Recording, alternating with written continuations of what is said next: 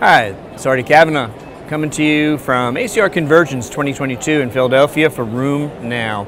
A lot of good abstracts, including abstracts about psoriatic arthritis. One that I'm going to talk about right now, abstract 1598, safety and efficacy of Deucravacitinib, an oral selective Tyrosine Kinase 2 or TYK2 inhibitor in patients with psoriatic arthritis. The results from a phase 2 study at 52 weeks.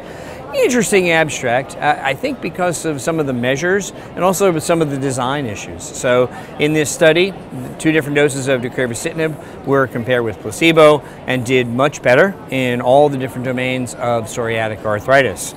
For the patients who had not reached minimal disease activity, they then were treated with ustekinumab, as were the patients who received placebo.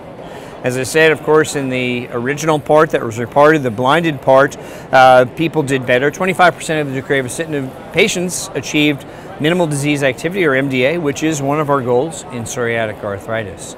All the patients then were switched to treatment with ustekinumab, an approved inhibitor of IL-12/23 that we use in psoriatic arthritis and our colleagues in dermatology use in psoriasis. The people who stayed on Deucravacitinib sustained their response through the rest of the year, through week 52. Good levels of response, a little bit of an increase, and a low level of the PsA, which was also included as an outcome in this study.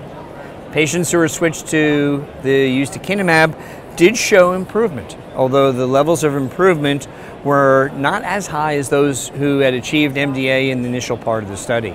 So I think there are several aspects of this that are worth noting. It's great to have newer therapies for psoriatic arthritis. A lot of interest in TYK2 inhibition as questions come about whether it may be different and how it would be different from the other JAK inhibs. And I think unique aspects of a study design we like is switching to an alternative mechanism, and of course the use of another instrument, the PsA. So a lot of good information here and things that I think will be useful to us in the clinic. So with that, thank you very much. This is Dr. Artie Kavanaugh coming to you from ACR22 for Room Now.